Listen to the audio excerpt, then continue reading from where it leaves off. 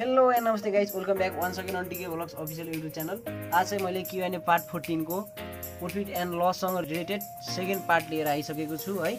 आज चाहिँ हाम्रो साथी यो एमपी हैन, एमपी डिस्काउन्ट अनि त्यसपछि भ्याटको सबै पढ्नेछौँ। So without wasting the time let's begin the blog.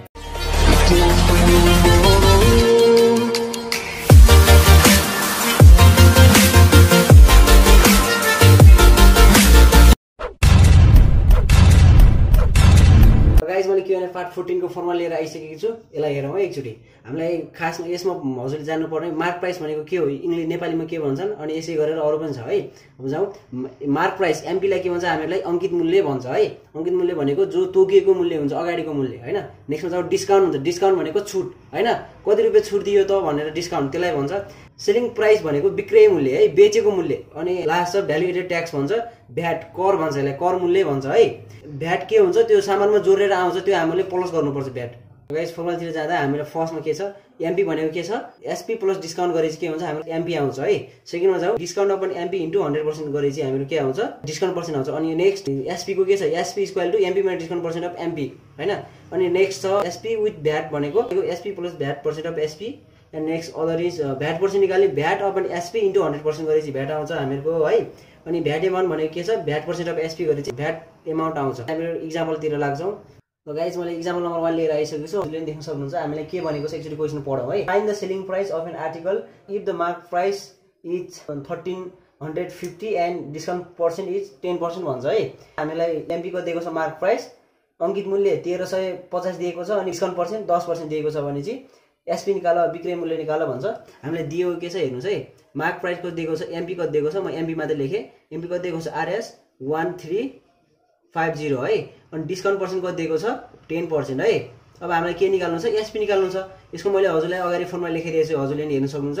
के छ, एसपी इक्वल के छ, MP minus discount percent of MP है। यो फर्मुला चाहिँ हजुरको एन्सर निक्लिन्छ। यसमा के हुन्छ, एसपी एमपी को दिएको छ हामीलाई 1350 माइनस डिस्काउन्ट भनेको कति छ, डिस्काउन्ट पर्सेन्ट 10/100 है। 100 किन गरेको मैले एउटा स्टेपमा गरिदिन्छु है हजुरले, अब अर्कोचोटि गर्दिनँ। अहिलेलाई हजुरले बुझ्नुस्।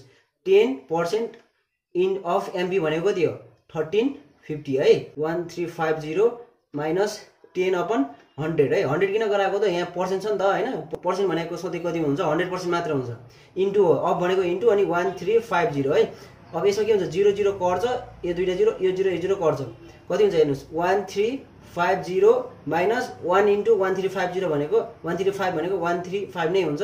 यो गराउँदा हजुर कति आउँछ, 1215 आउँछ है। देयरफोर हाम्रो एसपी कति आउने रहेछ, एसपी आरएस 1215 रुपैयाँ आउने रहेछ है। अब क्वेसन नम्बर 2 तिर जाउँ। ल गाइस, मैले क्वेसन नम्बर 2 लिएर आइसकेको छु। हजुरले नै हेर्नुस् है। यो क्वेसन के भन्छ, हामीलाई पेन इज 200 भन्छ। If the price is discounted by RS 40, what is the discount percent भन्छ।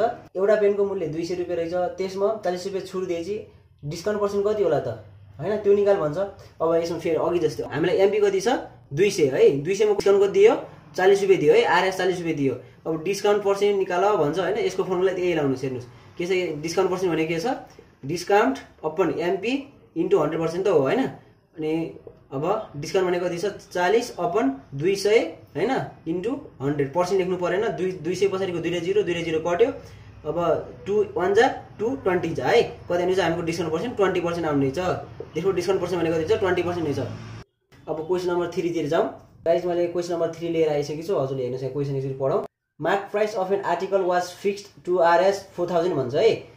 एउटा आर्टिकलको अंकित मूल्य कति तोकिएको छ, 4000 तोकिएको छ। What is the selling price at 13% VAT भन्छ है। यदि 13% भ्याट लगायो भने चाहिँ त्यसको विक्रय मूल्य कति होला भन्छ है। हामीले एमपी कति दिएको छ, 4000 है। अनि भ्याट पर्सेन्ट कति दिएको छ, 13% है।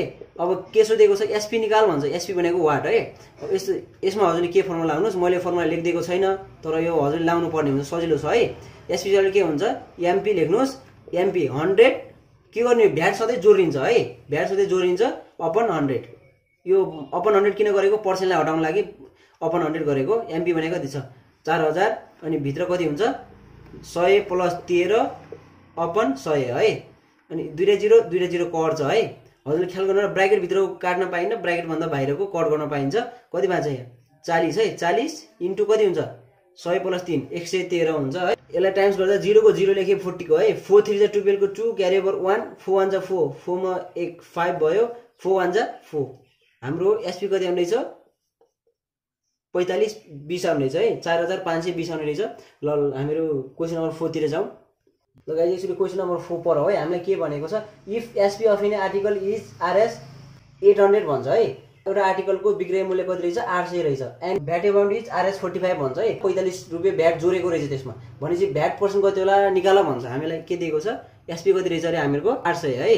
अनि भ्याट कति दिएको छ भ्याट अमाउन्ट एउटै हो कति दिएको छ यो 45 रुपैयाँ है। अनि के छ भ्याट पर्सेन्ट निकाल भन्छ। त्यसपछि हजुरले के गर्नु पर्यो यो फर्मुला लाउनु पर्यो है। VAT percent is equal to VAT upon SP into 100% गरेपछि हजुर आइहाल्छ है। हेर्नुहोस् कति छ भ्याट कति छ 45 अपन 800 इन्टु 100% है। 100% लेख्नु पर्यो 2 0 2 0 पर्छ। अब कति भएको छ 45 अपन 8 हुन्छ 8 1 जा 8 5 जा कति हुन्छ 40 हुन्छ। कति बाँच्छ 5 मात्र बाँच्छ हैन। 5 लाई 8 ले जाने भने पोइन्ट थप्छौँ हामीहरूले 50 हुन्छ 8 8 6 जा 48 फेरि 50 मा 48 घटाउँदा कति हुन्छ हामीहरूको 2 बाँच्छ है 2 मात्र बाँच्छ। अब अघि पोइन्ट थपेछौँ त्यही पनि यहाँ एउटा 0 आउँछ 8 को जा आउँछ 8 2 जा 16 कति बाँच्छ यहाँ 4 मात्र बाँच्छ 16 घटाइ चाहिँ 4 बाँच्यो एउटा 0 थप्छ 8 5 त्यसमा हाम्रो भ्याट पर्सेन्ट कति हुनेछ 5.625% आउनेछ है। लास्ट क्वेशन तिर जान्छौँ अब हामीहरू। ल गाइस मैले क्युएनए पार्ट 14 को लास्ट क्वेशन लिएर आइसकेको छु है। यसलाई राम्रोसँग हेर्नुस् के भनेको छ the price of an article with 15% VAT is 690 भन्छ है।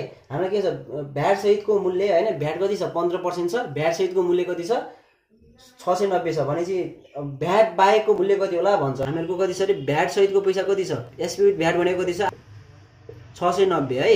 अनि भ्याट पर्सेन्ट कति दिएको छ हामीलाई भ्याट पर्सेन्ट 15% दिएको छ है। अब हामीलाई के भन्छ एसपी विथआउट भ्याट निकाल भन्छ है।